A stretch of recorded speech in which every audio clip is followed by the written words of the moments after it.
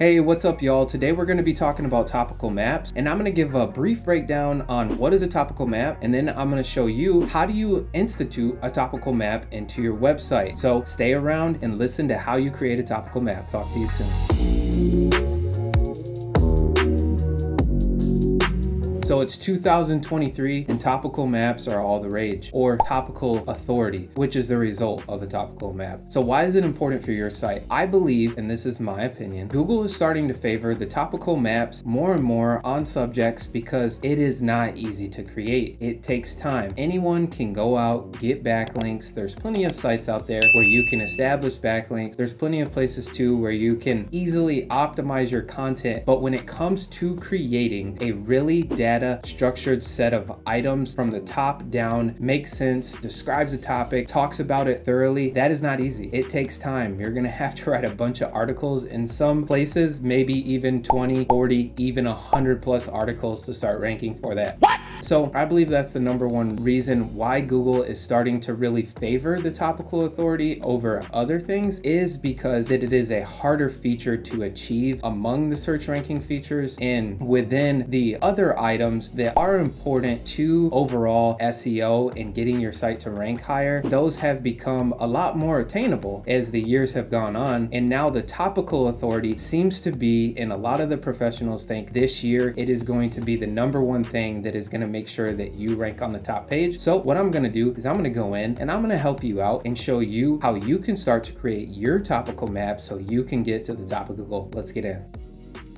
So when it comes to a topical map, here's a brief list of the things that you're going to have to think about and need to know as you create it. #1, what is the topic that you're going to be focusing on? Now, this can be a myriad of different things. And for my example, we're going to focus on dogs. So what we're going to do is, from a hierarchy standpoint, we're going to start from the very top topic, which is dogs. And then we're going to break it down into other categories that list and describe information about dogs. So that's the first part. You need to create basically a hierarchical structure, maybe I said that right, of dogs, and then questions asked about those dogs, or whatever your website is focused around. So for instance, I'm going to be talking about, in this situation, not just dogs in general, but here's a few things: how to train, dog breeds, what is a dog, dog facts, and then we're going to break those down into other sections. So for how to train, we have best training videos, should I hire a trainer, ways to start, how does dog training help, so on and so forth. And you're going to do that for each topic. So as you go through and you create this topical map, first create that structure. You can use a Google document or anything where you can list, indentation wise, that hierarchical structure that you have. There's also tools out there that you can use to do this, but what I suggest, just use whatever's best for you, easiest and free. The second thing, you need to build this on your website. So you may have a Shopify website, you may have a WordPress website, but for my example, I'm going to list out more than likely the ways that you would implement this into your WordPress website. So what I first suggest is go install Rank Math. Once you get Rank Math installed, here's what we're going to do. Jump right in here and I'm going to show you how to set up the page structure so that your topical map shows right. Oh, and 1 second here. So Rank Math, that's a WordPress plugin. You can find it. I'm going to put it in the description below. Make sure you download it.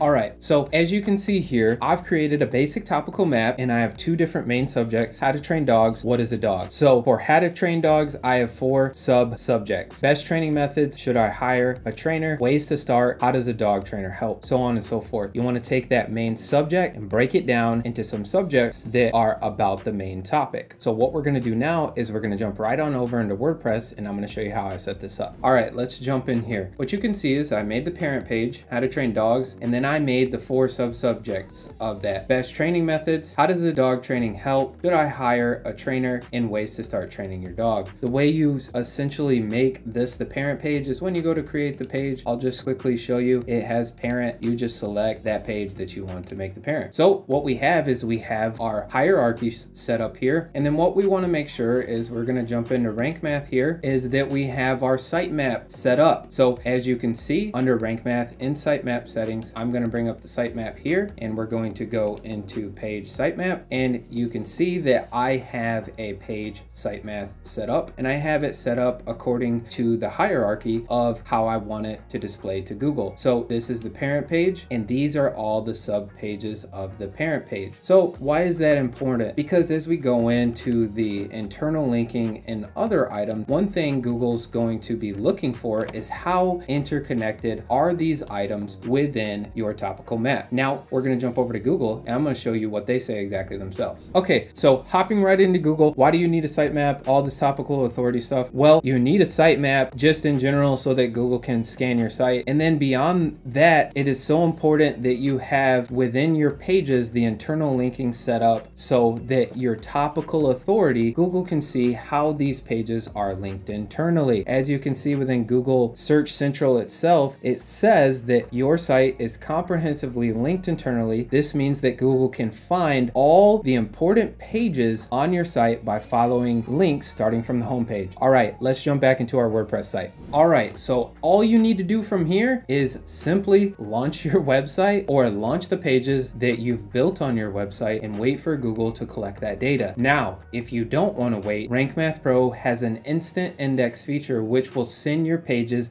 via API to the Google bot, and your pages will be looked at instantly. Perfection. I do highly suggest using Rank Math Pro if you use WordPress, and if you're using another platform. I hope that these notes and this guidance will help you to understand, number one, why topical authority is important, and number two, how to create a topical map, and then number three, what Google says about creating that topical map and how you can do it yourself. So thank you for watching my video, and I hope this helps you to rank higher on Google. Have a good day. Hold up, I totally forgot. I have a video on Jasper and Surfer SEO that will totally help you to write content for your topical map. Click it here. Thanks.